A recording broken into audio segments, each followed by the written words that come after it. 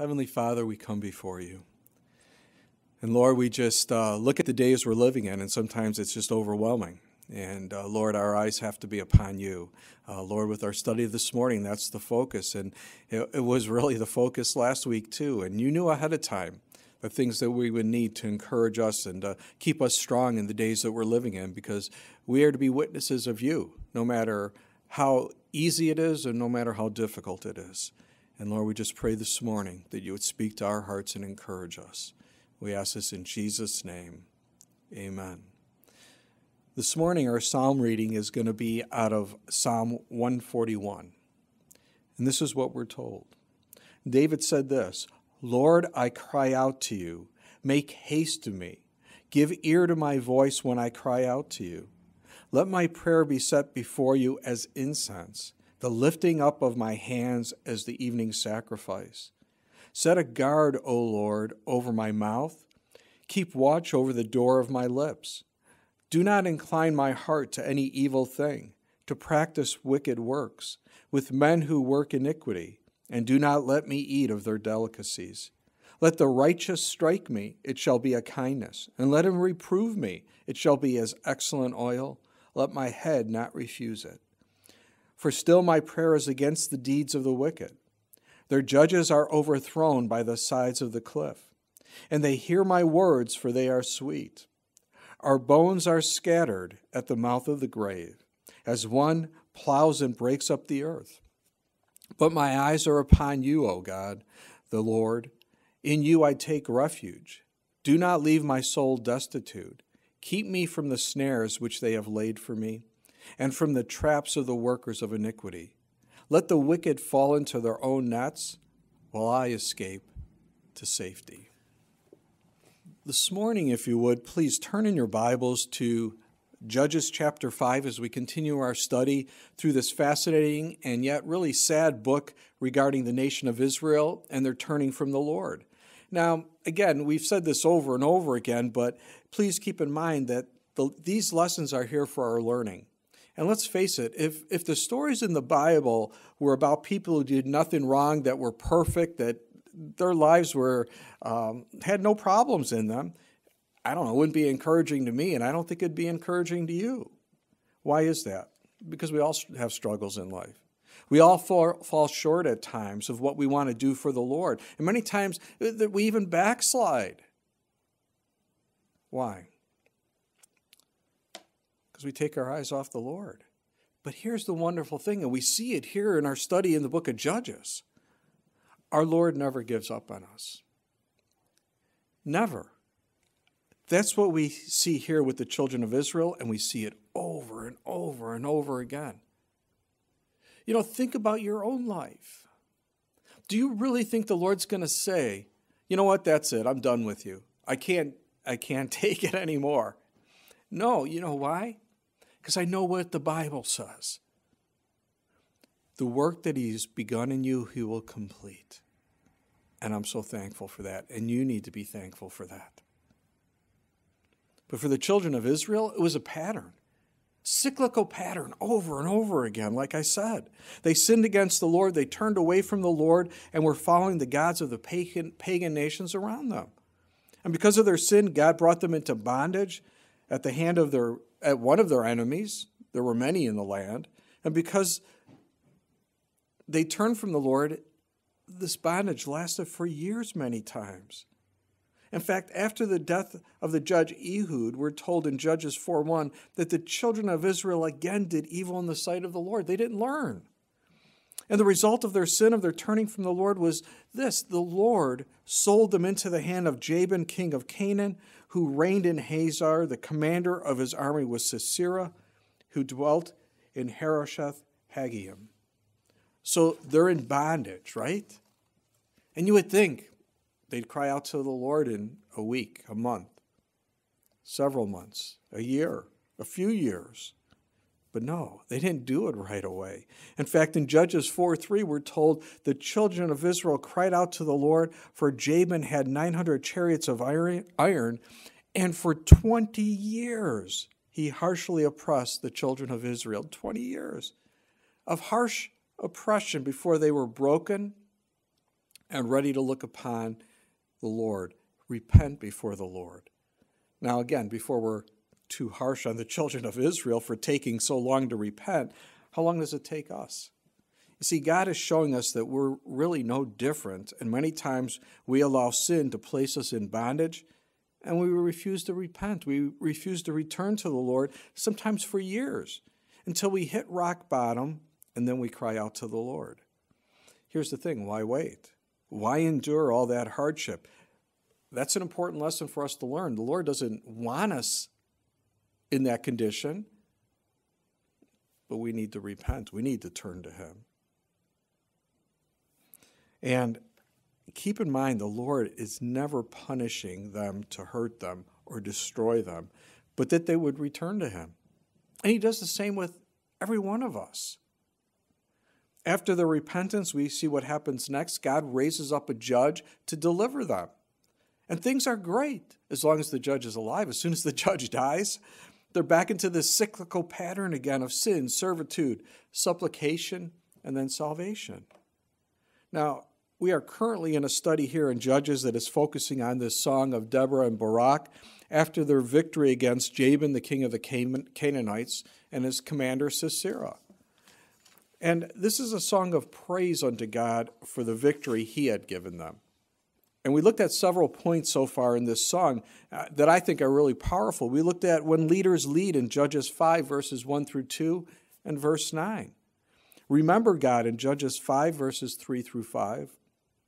Life under oppression in Judges 5, verses 6 through 8. The stories of God's people in Judges 5, verses 10 through 12. And last time we looked at who will go for me in Judges 5, verses 13 through 18. This morning we're going to be looking at the battle belongs to the Lord in Judges 5, verses 19 through 23. What I find interesting is the Lord led me back into this point of view. We dealt with it last week, and it's kind of like, Lord, why are we back here? And the reason being, look at the days we're living in. We need to remember who this battle belongs to. It's not our ingenuity or our strength. The battle belongs to the Lord, and we need to look to Him to bring deliverance through the situations we're facing. Now, here's the thing, because we've lost this concept of God today, that He's a God of war. We tend to only focus on, He's a God of love. Love, love, love is all you need. But is God a God of war? Is He a warrior?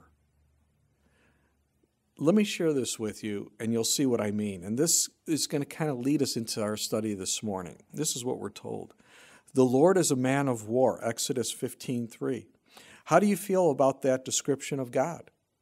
Christians of a former generation felt no embarrassment about it at all. One of the most sung hymns in Sunday school when I was a child began with the words, "Onward, Christian soldiers, marching as to war." It went on to speak of Christ, the royal master, going before us, and of the church of God moving like a mighty army. In the days of violent jihads and religious pluralism, we've largely given up using materialistic language for God, or militaristic language of God. Talk of God, our Heavenly Father, is still acceptable among all but the most extreme left-wing fringe of Christianity. And so is Jesus the Good Shepherd. But God as a warrior has almost entirely disappeared from Christian discourse. More is involved here, though, than the Christian jargon. What's at stake is biblical truth. We need everything the Bible has to teach us about God, not just the things we feel comfortable with. Why is it important that God is a man of war? It's important because there are some battles that you and I can't win. When we step forward to follow Jesus, we step into a battle zone. The Christian life has to be lived in a world that is hostile to the gospel and is becoming more hostile every day. And behind the people who oppose us are spiritual powers that are far beyond our capacity to deal with. We can't overcome them by just trying hard. The enemy is too strong for us. If we are to have the victory, God must win it for us and give it to us. The good news is that the critical battle has already been won, and the person who won that battle for us has promised to be with us in all the battles we will have to face as followers this side of heaven. That is that is how it was for Deborah and Barak. The enemy was too strong. They had no hope against Sisera and his 900 iron chariots unless God went before them and fought for them. But he did. That's what they sing about in Judges chapter 5. And that's really what we're going to be looking at this morning. Like I said, the battle belongs to the Lord, and I've broken these verses down like this. The enemy comes up empty in Judges 5:19. God intercedes in Judges 5:20 through 22, and the curse of not obeying the Lord in Judges 5:23. So with that as our introduction, let's begin reading in Judges chapter 5, beginning in verse 19. And let's see what the Lord has for us this morning as we look at this topic, the battle belongs to the Lord. This is what we're told. The kings came and fought. The kings of Canaan fought in Tanakh by the waters of Megiddo. They took no spoils of silver. Now, as you read here about this battle in Tanakh, it would seem that Sisera was reinforced by other Canaanite troops, and these did battle against the tribes of Manasseh. And it would seem that Barak came down from Mount Tabor. He headed westward across the plain to encourage them. And as I read this, I see that the Canaanites were after the spoils of their enemy. In fact, that's why you go to battle. You go for the spoil, the land, the animals, this jewelry, whatever. You're going after spoils of the victory. And that's what they were doing with the children of Israel. And that's how they went in thinking. And they thought it would be an easy victory for them, that they would get much spoil from their endeavor. But it says here, they took no spoils of silver. In other words, the enemy comes up empty. Now, here's the thing. Because we don't see a battle today, as Christians, many don't. They want to live in an amusement park. They want to live in a theater where they're entertained all the time. But understand, we are in a battle. And I don't think many Christians realize that today. And this is a dangerous place to be. You know what it's called? It's called complacency. A definition of this word is as follows: a feeling of smug or uncritical satisfaction with oneself or one's achievements. In other words, you're satisfied where you're at. You don't feel a need to do anything more.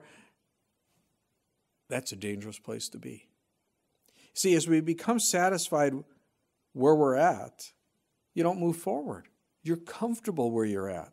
And in the end, as we become more complacent, I believe we lose hope for the future, and many times even for today.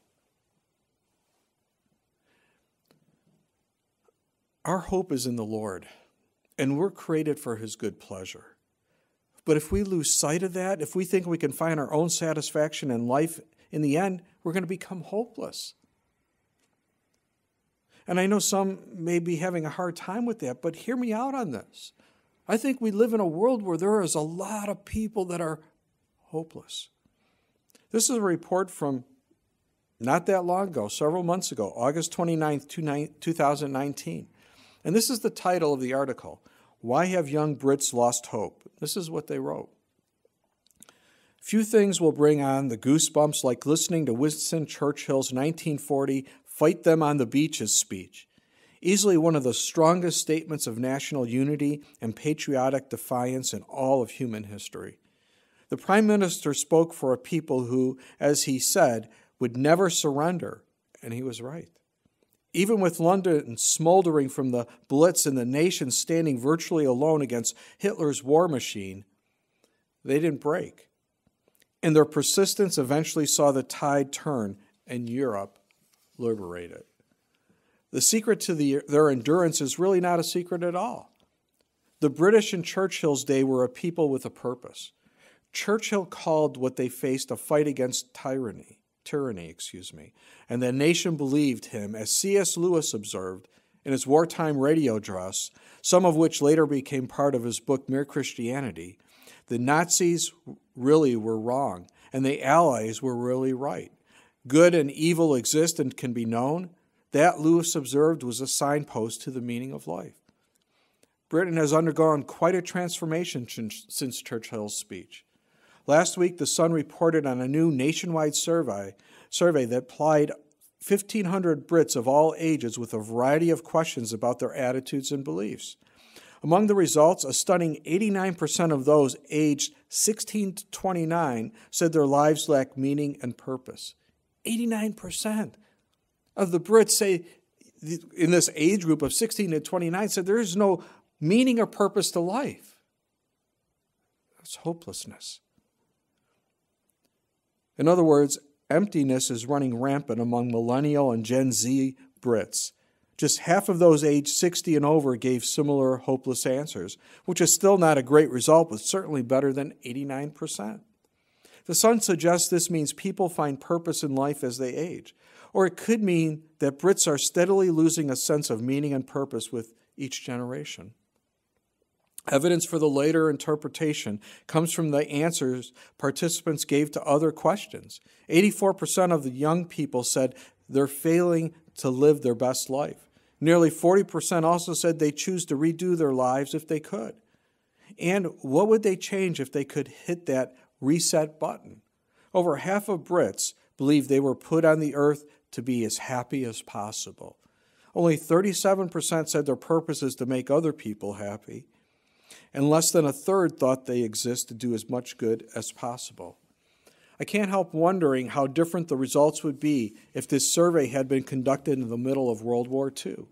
Would the British have been similarly aimless and preoccupied with personal happiness and fulfillment? Would almost 90% of young people who bore the brunt of the war say their lives lacked meaning? I doubt it. I don't think a British population that hopeless would have had the resolve to withstand the Nazi assault and help lead the Allies to victory. What feels shaky in your world? Are you overwhelmed by the problems you're facing or the pain you're feeling? Maybe you feel hurt by the past, disappointed by the present, worried about the future. So what happened? How did the Brits who outlasted the Blitz transform into people unsure of life's very purpose? My colleague Shane Morris and I wrestled with this question on last week's Breakpoint This Week, and we offered a number of related answers, all rooted in the power of ideas. When Churchill made those thundering moral pronouncements on behalf of his nation, he didn't conduct a poll to find out who thought the Nazis were wrong or worth fighting.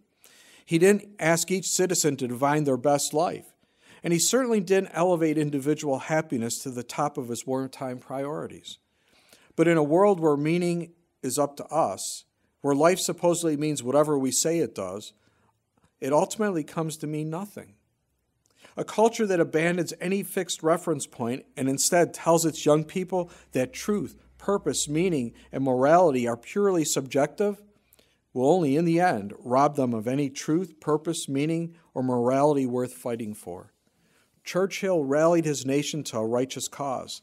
That sort of call requires vertical thinking, a people who embrace a transcendent sense of meaning. And what the world saw were the storms a people like that could weather. Today, Britain and so much of the Western world is discovering that a people without a transcendent sense of meaning can't even weather peacetime. How can you fight for anything when you have no hope, you have no purpose in life? You can't. And that's the problem. Solomon put it like this after he spent a lifetime trying to find all the pleasures in life. And you know what he found out? It's empty.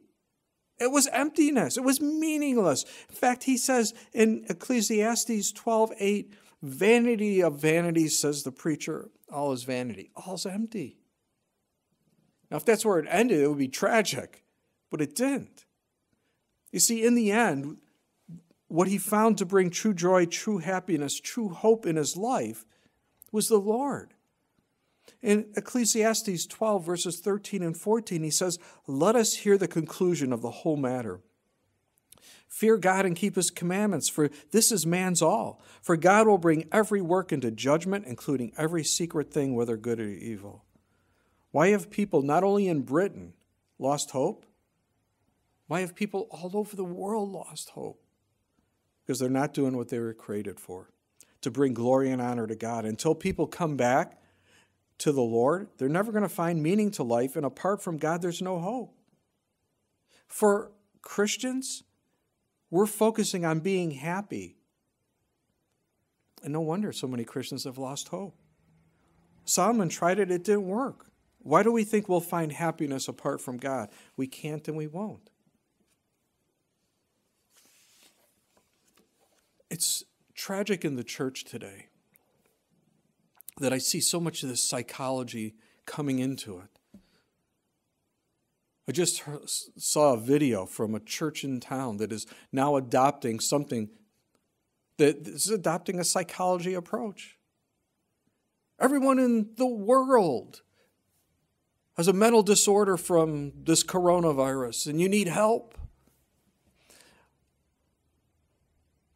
We are depending upon the philosophies of this world instead of our wonderful counselor. I don't know why these people listen to this woman.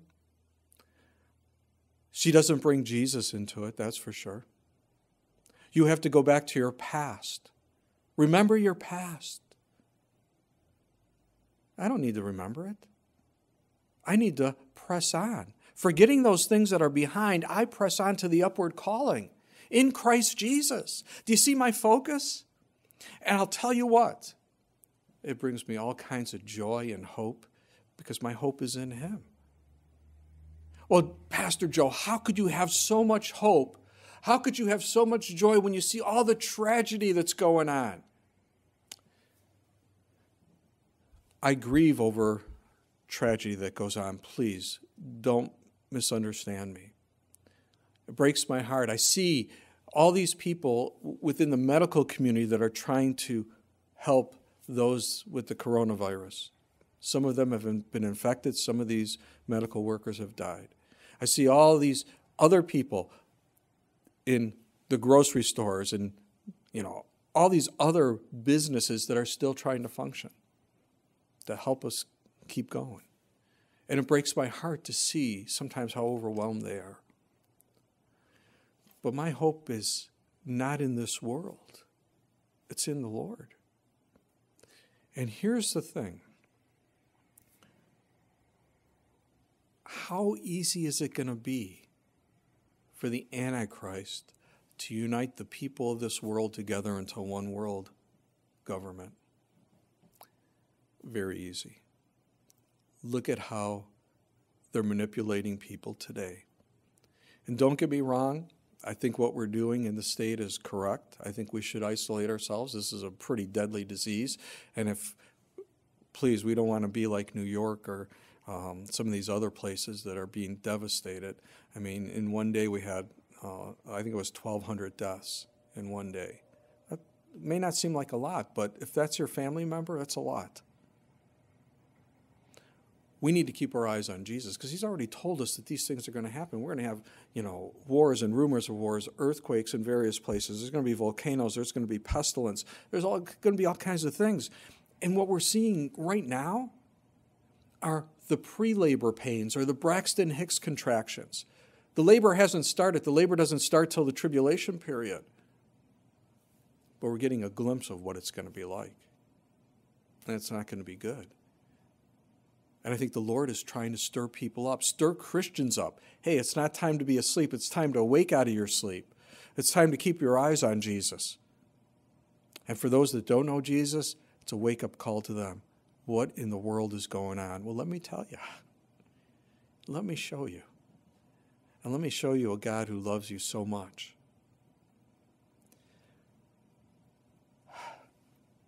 I think many Christians have lost this hope because they've taken their eyes off of the Lord. They don't want to go into the battles. They don't want to go into the highways and byways and compel people to come into the kingdom of God. And by not going forward, we're letting the enemy take back the spoils of victory. We don't want to talk about sin in the church, so what are they saved from? We've negated so much of Christian doctrine because we want to reach the goats, but we're not feeding the sheep. And by not giving the goats or the unsaved the truths of God found in the Word of God, we're not bringing them to God. That's why they need all the psychological help. And look at what's happened in our country. The divorce rate. Look at the family unit. We don't even know what a family is anymore. Look how sin is embraced and flaunted. Look at how immorality is growing. Look how the suicide rate continues to grow because people don't have hope. And I can go on, but I think you get the idea.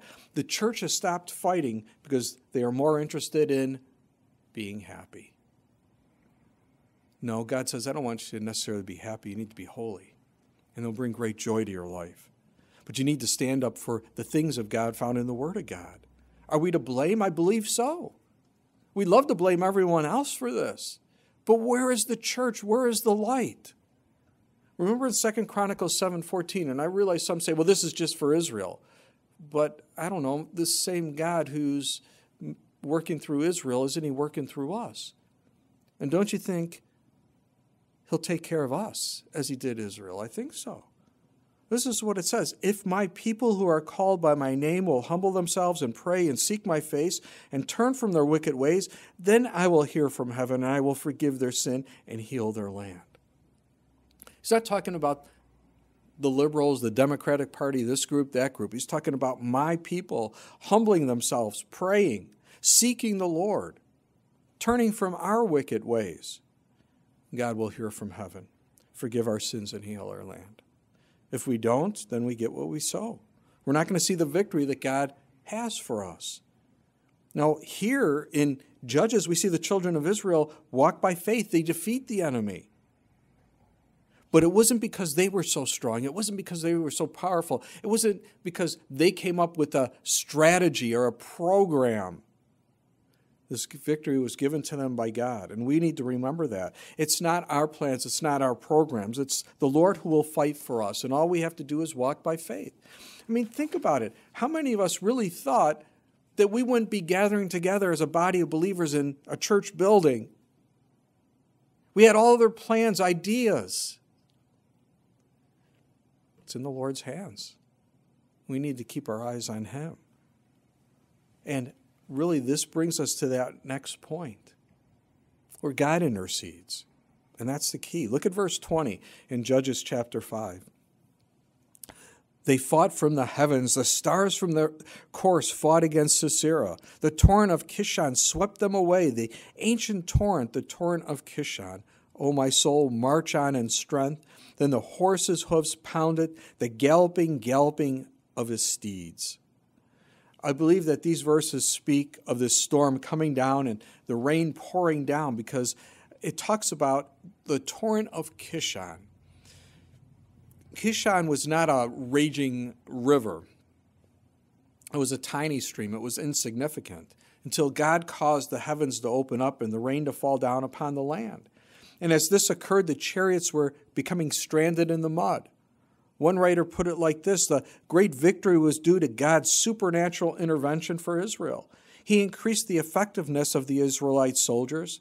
The kings in verse 19 are probably all Canaanite kings, as the NIV translation suggests. Tanakh stood near Megiddo, which may have been in ruins at this time. The stars symbolized the forces of heaven that were more specifically the rains God sent. This personification ridiculed the Canaanites' belief in astrology. The flood that resulted from the rain made it impossible for the Canaanites to use their horses and chariots effectively. In all probability, we have to think of a terrible storm with thunder and lightning and hail, or the sudden bursting of a cloud, which is poetically described as though the stars of heaven had left their courses to fight for the Lord and his kingdom upon earth. Since Baal was the storm god, Deborah was glorifying Yahweh over Baal in what she said here. Absolutely. Now, Josephus put it like this. He said, so the battle began, and when they were come to a close fight, there came down from heaven a great storm, with a vast quantity of rain and hail, and the wind blew the rain in the face of the Canaanites, and so darkened their eyes, that their arrows and slings were of no advantage to them, nor would the coldness of the air permit the soldiers to make use of their swords. Well, the storm did not so much incommode the Israelites because it came in their backs. They also took such courage upon the apprehension that God was assisting them, that they fell upon the very midst of their enemies, and slew a great number of them, so that some of them fell by the Israelites, some fell by their own horses, which were put into disorder, and not a few were killed by their own chariots. Now, again, some will read this and they think, well, it's just a freak rainstorm that came upon the enemy at just the right time. A stroke of good luck, you might say. Are you kidding me? What are the odds, what are the chances that this rainstorm would come at just the right time and incapacitate Sisera and his army so the children of Israel would not be defeated? The odds aren't good. This was not a random chance happening. It was an act of God, or God intercedes. And as soon as, God told Deborah and Barak, okay, now it's time to go, here come the rains. No accident. Hand of God upon the children of Israel to give them this victory, just as God had already promised them. Now let's make this applicable for today. When you look at the things that are happening in this world, when you look at the things that are happening in your own life, when you look at the things that are going on, do you ever think, God, what's going on? Have you lost control? I'll let you in on a little secret. God has not lost control. He's never lost control. I think we understand the reality of that until everything is falling apart around us. And then we wonder, God, where are you? Why is this happening to me? God, are you there? And when we find ourselves in situations like that, where we're wondering what in the world is going on, we need to stop striving and learn to trust in Him. Why? How can we do that? It's the title of our message this morning, The Battle Belongs to the Lord. You see, winning these battles that we're facing is not dependent upon us coming up with a plan, like I said. It's not because we're so strong or so smart. It's the Lord who will see us through and guide us as He does. Psalm 20, verse 7, some trust in chariots and some in horses, but we will remember the name of the Lord God. Also, Proverbs 21:31, the horse is prepared for the day of battle, but deliverance is of the Lord. That's the perspective we need to have. To trust in the Lord, to remember that He's in control, because our deliverance is not going to come from anyone or anything except the Lord. We talked about King Jehoshaphat last week, the king of the southern kingdom of Judah, godly king. And during his reign, there was a military alliance between Moab and Ammon and others. They're gathering together to destroy the southern kingdom of Judah. Far outnumbered Judah. There's no way they're going to win this battle. It was hopeless. What did Jehoshaphat do? Did he get on his camel and ride out of town? No. He called the nation to pray, to seek direction from the Lord. And that's what we should be doing in the days we're living in.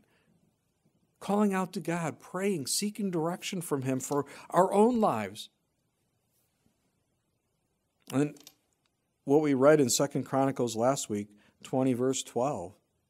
He prayed, "O our God, will you not judge them? For we have no power against this great multitude that is coming against us, nor do we know what to do, but our eyes are upon you." Jehoshaphat knew he couldn't do it. Okay, Lord, this is in your hands. I'm trusting in you. We have no strength. We have no power. There is no way we're going to win this, but Lord, it's in your hands. We trust you. They looked for God for direction. God gave it to them. And the Spirit of the Lord came upon Jahaziel for direction. He said, "Listen, all you of Judah, and you inhabitants of Jerusalem, and you, King Jehoshaphat. Thus says the Lord to you, do not be afraid nor dismayed because of this great multitude, for the battle is not yours, but God's. Tomorrow go down against them. They will surely come up by the ascent of Ziz, and you will find them at the end of the brook before the wilderness of Jeruel. You will not need to fight in this battle. Position yourselves, stand still, and see the salvation of the Lord who is with you. O Judah and Jerusalem, do not fear or be dismayed. Tomorrow go out against them, for the Lord is with you." It was a walk of faith. And they went out. And how do I know that they walked by faith? You know how? Because at the head of the military, they put the worship team. They put the worship people to lead the way. If they weren't trusting in the Lord, they're going to put their best guys up front, right? Not the worship team. But they put the worship team up front. They're worshiping the Lord as they go into this battle, and it sends the enemy into confusion because the enemy just can't understand how you could worship God when everything is falling apart around you. And God gave them a great victory. Again, the battle belongs to the Lord.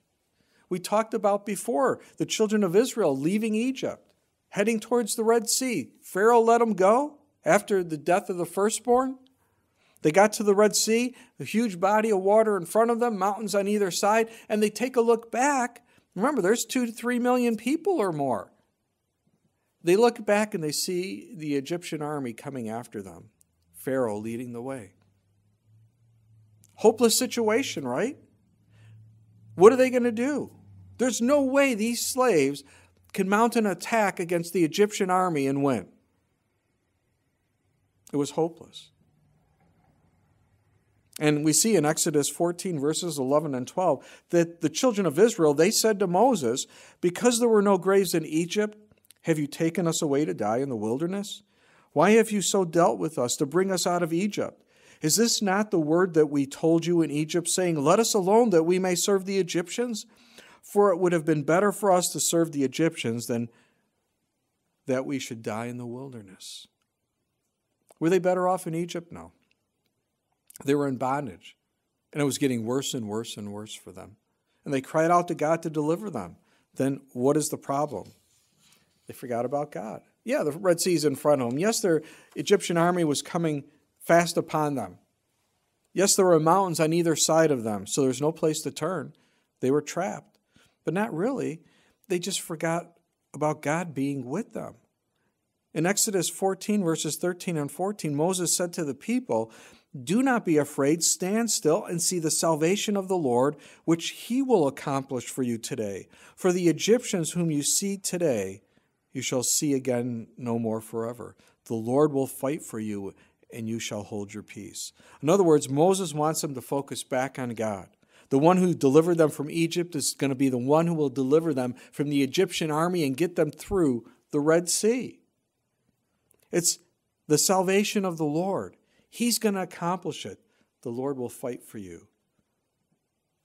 And what did the children of Israel do? Did they just sit around and wait for God to deliver them? No. In verses 15 through 18 of Exodus 14, it says, and the Lord said to Moses, why do you cry to me? Tell the children of Israel to go forward. But lift up your rod and stretch out your hand over the sea and divide it. And the children of Israel shall go on dry ground through the midst of the sea. And I indeed will harden the hearts of the Egyptians. And they shall follow them. So I will gain honor over Pharaoh and over all his army, his chariots and his horsemen. And the Egyptians shall know that I am the Lord, when I have gained honor for myself over Pharaoh, his chariots, and his horsemen. In other words, the Lord said, hey guys, you got to get moving here. Now wait a minute. The Red Sea was in front of them. How are you going to get 2 to 3 million people? Are they going to swim across? How are they going to get their animals, their children, their belongings? What were they going to do? The Lord's saying, you got to walk by faith. You got to trust me. And Moses, as he stretches out his arms, the waters of the Red Sea part, big heap on either side. The children of Israel now can walk through on dry ground. In Exodus 14, verses 19 through 31, this is what we're told, as God brought salvation to them. And the angel of God who went before the camp of Israel moved and went behind them. And the pillar of cloud went from before them and stood behind them. So it came between the camp of the Egyptians and the camp of Israel. Thus it was a cloud and darkness to the one, and it gave light by night to the other, so that the one did not come near the other all that night. Then Moses stretched out his hand over the sea, and the Lord caused the sea to go back by a strong east wind all that night, made the sea into dry land, and the waters were divided. So the children of Israel went into the midst of the sea on the dry ground, and the waters were a wall to them on their right hand and on their left. And the Egyptians pursued and went after them into the midst of the sea, all Pharaoh's horses, his chariots, and his horsemen. Now it came to pass in the morning watch that the Lord looked down upon the army of the Egyptians through the pillar of fire and cloud, and he troubled the army of the Egyptians. He took off their chariot wheels so that they drove them with difficulty. I love that. To me, that's kind of funny. And the Egyptians said, let us flee from the face of Israel, for the Lord fights for them against the Egyptians. Then the Lord said to Moses, stretch out your hand over the sea, that the waters may come back upon the Egyptians, on their chariots and on their horsemen. And Moses stretched out his hand over the sea, and when the morning appeared, the sea returned to its full depth, while the Egyptians were fleeing into it. So the Lord overthrew the Egyptians in the midst of the sea. Then the waters returned and covered the chariots, the horsemen, and all the army of Pharaoh that came into the sea after them. Not so much as one of them remained, but the children of Israel had walked on dry land in the midst of the sea, and the waters were a wall to them on their right hand and on their left. So the Lord saved Israel that day out of the hand of the Egyptians, and Israel saw the Egyptians dead on the seashore. Thus Israel saw the great work which the Lord had done in Egypt. So the people feared the Lord and believed the Lord and his servant Moses. The battle belongs to the Lord. That's the idea here. I mean, talk about an amazing, it was hopeless for them. And yet God brought them through, slowed the Egyptians down so all the children of Israel could get through. And once they did, and the Egyptian army was in the middle of the Red Sea, those waters came down upon them and killed them all. One more to show you that the battle belongs to the Lord. Remember after the children of Israel crossed over the Jordan River into the promised land, the land of Canaan, that there were enemies that had to be defeated. And the first enemy was Jericho, not a little hick town. This was a fortified city, a walled city. And they already heard that the children of Israel were coming, and they went into lockdown to protect themselves. And the Lord says to Joshua, I've got a plan for you. This is your battle plan against Jericho. Every day for 6 days, march around the city of Jericho once, keeping silent the whole way. Don't say a word. On the seventh day, march around the city of Jericho 7 times. The priests were to blow the trumpets, and the people were to shout, and the walls were to come tumbling down. You think that was a walk of faith? Absolutely. Can you imagine getting battle plans like that? And yet, by faith, they did it for 1 day, 2 days, 3 days, 4 days, 5 days, 6 days. And on the 7th day, they walked around 7 times, shouted. The walls of Jericho came tumbling down. The enemy was defeated just as God said. So we can clearly see the battle belongs to the Lord. Don't lose sight of that. It's, not only the battles that belong to the Lord, but our weapons of our warfare are not carnal. They're spiritual. And that means if we want to be victorious in these battles, we have to listen to the Lord, obey his instructions to us. It's a matter of trust. Do we trust the Lord enough to just listen to him and obey him as well? Sometimes the Lord has us do things that just doesn't seem right. But it's what God wants because he gets the victory. Again, today as we look at what's going on in our nation and the world, we tend to approach it the wrong way.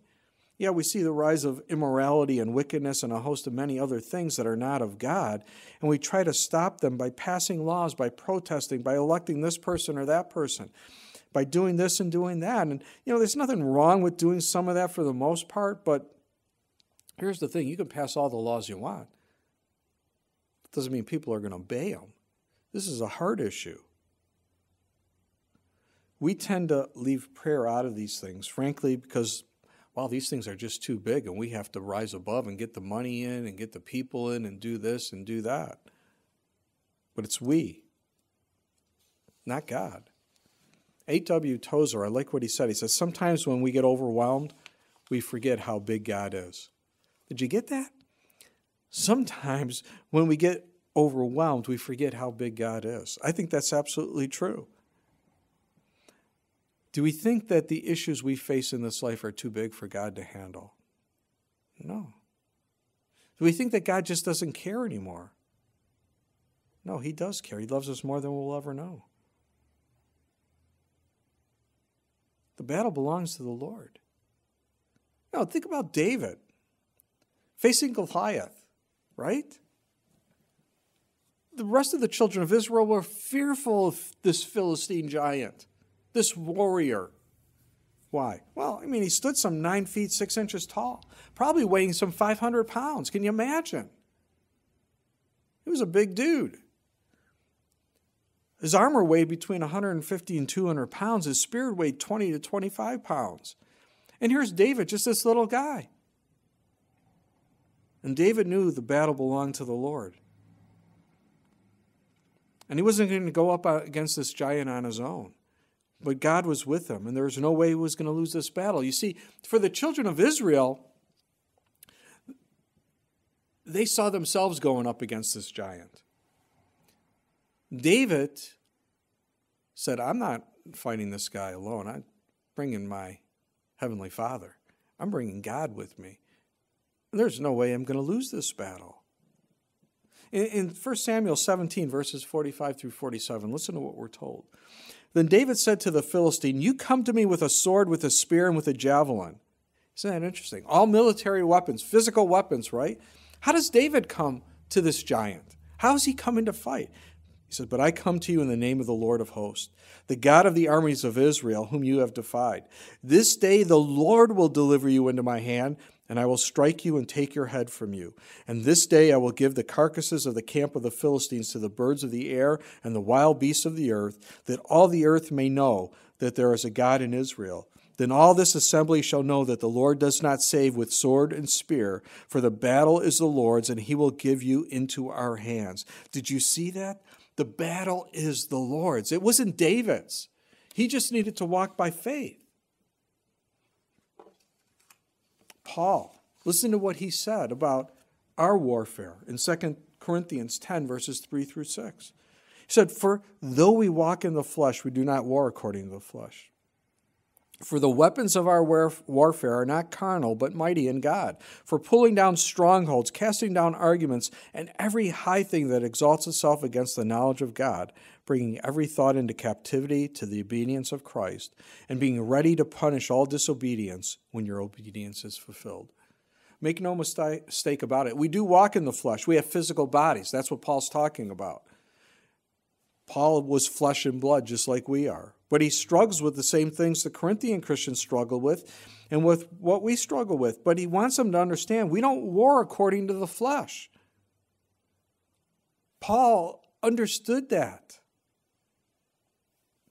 What are these weapons? These spiritual weapons that he was going to use? Well, the two offensive weapons are the Word of God, which is the sword of the Spirit, and prayer.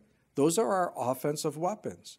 Our defensive weapons are the belt of truth, which holds us up and keeps us from tripping over ourselves.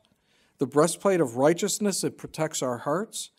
Our feet are firmly planted upon the gospel of peace.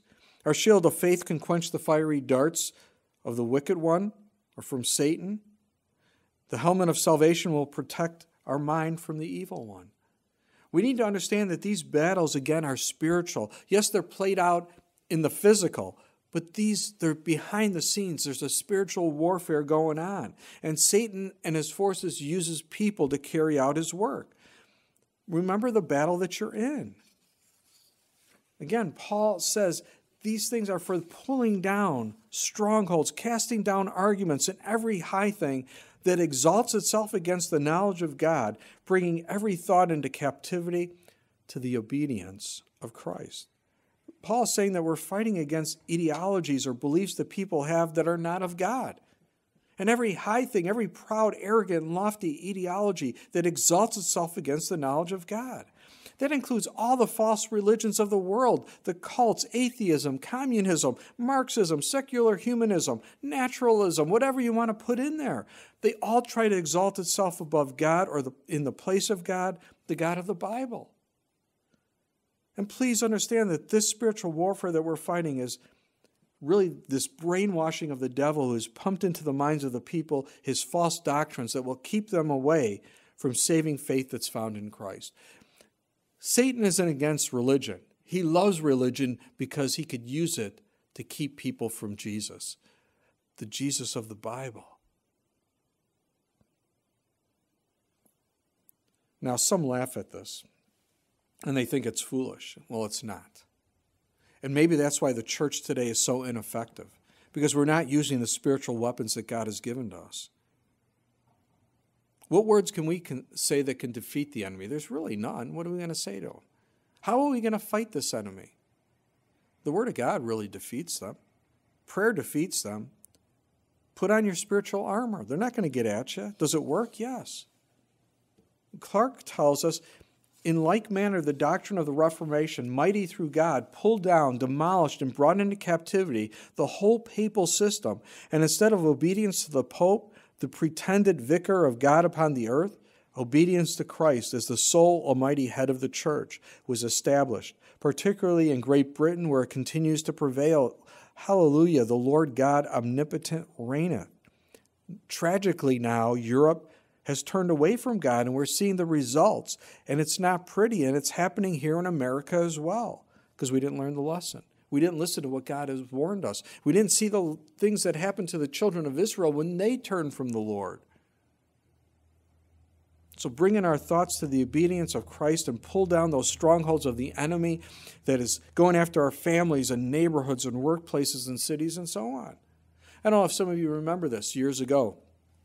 There was a Christian music group called Petra, and they had a song, The Battle Belongs to the Lord, interestingly enough.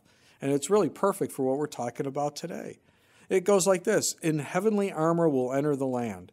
The battle belongs to the Lord. No weapon that's fashioned against us shall stand. The battle belongs to the Lord. We sing glory and honor, power and strength to the Lord. The power of darkness comes in like a flood. The battle belongs to the Lord. He raised up a standard, the power of his blood. The battle belongs to the Lord. When your enemy presses in hard, do not fear. The battle belongs to the Lord. Take courage, my friend. Your redemption is near. The battle belongs to the Lord. That's exactly what we're talking about, guys, this morning. Yes, the battle belongs to the Lord. He's called us then to move out, to get up, to get moving, and see the salvation he'll bring to the situations we're facing. And I could spend a long time this morning showing you how the Lord delivered me from all kinds of situations I've been in that weren't easy. Situations that almost seemed hopeless many times. But as I look back, I see what God was doing and the victory he gave me. And all he wanted me to do was to obey him, to walk by faith, to do those things he's called me to do, to trust in him. And that's what he's calling you to do. The things he's laid upon your heart, to take a step forward and walk by faith. And I truly believe if you look back at over your Christian life, your Christian walk, you'd be able to do the same thing as well. See those victories that God has given you, and they will encourage you. God's proven himself in our lives. And we need to remember that, not lose sight of that. You know, I think the challenges we face show us two things. They show us something about God. The battle belongs to him. We can trust in him, right? And something about us. Are we willing to walk? Where is our faith? Is God stretching us? Are we afraid to take those steps? See, we can do nothing apart from him. And if he's always with us, he'll never leave us or forsake us. Why are we fearing? That's really the key. Who are we going to trust? Who are we going to believe in? Look at God's faithfulness to us and trust in him and what he's promised to us. He's more than able to bring it to pass. See, when God intercedes, he does so in an amazing way and brings about great victories in our lives, just as we see here with the children of Israel. They should not have been victorious in this battle. Not at all. They were outnumbered. They were outgunned with these 900 chariots. God gave them the victory. Let's look at verse 23 in Judges chapter 5.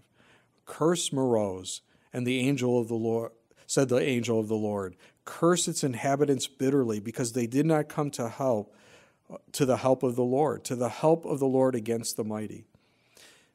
We see here the curse of not obeying the Lord. Specifically here we see God curse Meroz, which was a town in Naphtali. Why? Because they did nothing. They didn't assist their brethren. You see, sin is not only in our actions, but also in what we don't do when we should. God asked them to help. They refused. You see, we as Christians, by not coming to battle, we're forsaking the work of the Lord. Now, I'm not saying we're going to be cursed, but we're not going to see the blessings that God has for us, and there's many blessings in serving the Lord. And I guess the question may be, why didn't they come to help? Was it fear? Fear of the enemy? Maybe. Maybe they didn't have enough time to get involved. Maybe, I don't know, Jupiter was in a line with Mars, whatever excuse, but it was an excuse. And God held them accountable. Why? Because God had called them. they didn't go forward. What about us? What is keeping us from fighting for the faith that's been entrusted to us? What is keeping us from sharing our faith? What is keeping us from taking down the strongholds of the enemy? It's interesting, Facebook is a very interesting place, especially today. Dealing with some people that say that we're basically disobeying the Lord by following Romans 13 and not gathering together as a church, a body of believers in a building. We are forsaking the Lord. We are doing wrong. We're not honoring the Lord. We're obeying man rather than God. Romans 13, they say, does not apply to us today. And I struggle with that, okay, because I have to say something. And I said, do you really think we're worse than Rome was? And he wrote some stuff down. And I said, look, this is here to protect people. And I'll tell you personally that I care for the people that God has entrusted to me. And I don't want them infected with this virus. Will it happen if we gather together? It may. It may not. But I know what the law now says, what the governor has said. And I'm not going to disobey it because I'm following what Paul had written in Romans 13.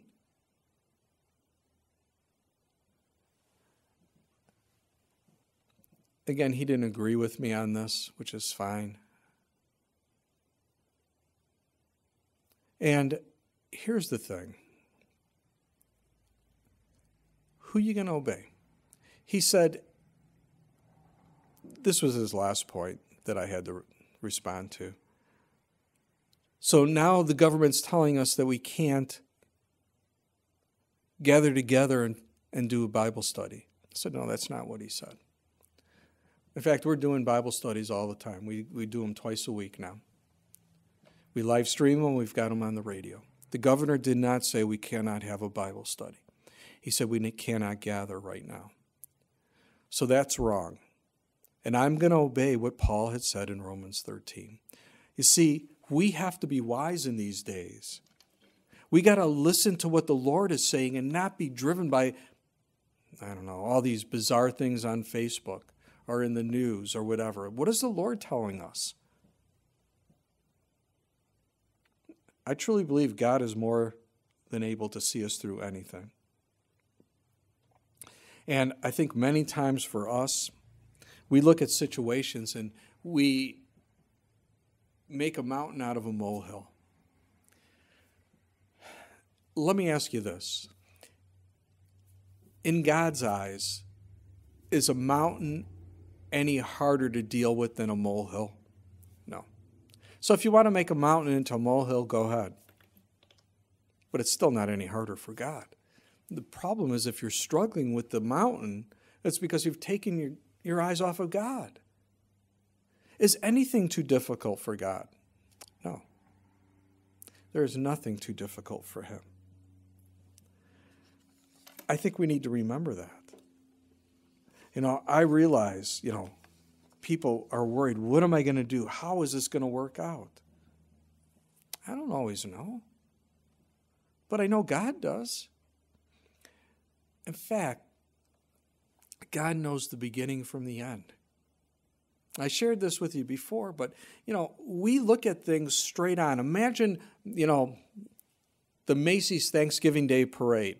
And there you are. You're on the street. You're watching it. What can you see? Well, you see just the things that are in front of you. That's all you could see of the parade. You could see the beginning, but once it passes by, now you see this part and this part, but you can't see the end yet. Imagine if you're up on the top of a skyscraper and you're looking down at the parade. And you're looking down at the parade and you could see the beginning of the parade, the middle of the parade, you could see even the end of the parade. You see the whole parade. Why? Because you're above it. That's God. He sees the whole picture. And I may not understand it, but can I trust in him as he calls me to walk by faith? How often we're grounded in our walk with the Lord because we can't see straight. We're all in a fog, you might say. And you know how fogs are. It's foggy outside, I can't see. God can. Solomon puts us back into the place where we need to be, especially in difficult times. He said in Proverbs 3, verses 5 through 7, "Trust in the Lord with all of your heart. Lean not on your own understanding. In all your ways acknowledge him, and he shall direct your paths. Do not be wise in your own eyes. Fear the Lord and depart from evil." I like that. Trust in the Lord. Can you lay your whole life into his hands and not trust your own understanding of situations? Acknowledging him and letting him direct your paths. Again, I've seen that over the years where, God has told me to do something, and I was nervous about doing it. I knew what the Lord said, but I was still nervous about it. And as I did it, I was blown away at how God used that, the things he showed me through what I did. If I leaned on my own understanding, I would have never done it. But I trusted in him with my whole heart. And he directed my paths. I don't want to be wise in my own eyes, because I'm not. My responsibility is to fear the Lord and depart from evil. Keep my eyes upon him. Not to try and figure things out on my own, but walk by faith and let him direct me. Let him direct you. If any of you are hurting today and you need to talk, or you want to email me, please do. I realize these are really troubling times for a lot of people. Being isolated from others is very stressful. I'll be more than happy to talk with you. I'll be more than happy to email with you. Don't be out there on your own. And I would encourage you, read the Word of God. Read in the Psalms. The Psalms are just a wonderful book of just focusing back on God. Many of the Psalms that David wrote, he starts out being downcast. "Oh, why are you so downcast, O my soul?" He's distraught. He's hopeless. Then he goes, "Oh, hope in God." And he's all better. You see, he got refocused. And that's really what we need to do. And as we read God's Word, his Spirit will open it up to our hearts and our lives and encourage us in the things we face in this life. My prayer is that you have been encouraged this morning and that you have seen that the battle belongs to the Lord. And all he wants you to do is to walk by faith. Let's pray. Father, again, we thank you. And I, Lord, needed to hear this again, just to be encouraged and to stay refocused upon you. Lord, there's battles every day out there. This world's going to get darker and darker. But Lord, you said we are the light of the world now. And we need to shine for you, to point people to you, Lord. Help us to do that. We pray that each and every one of us would be empowered by your Spirit to bring the gospel message forward to a lost and dying world. Help us, Lord, to live. Help us to walk by faith. And Lord, if there is any struggling here this morning, Lord, touch their hearts. Lord, if there's anyone who's thinking about suicide, Lord, touch them. Help them to see you love them more than they'll ever know. Stop them from going down that path, because the devil wants to kill and destroy lives.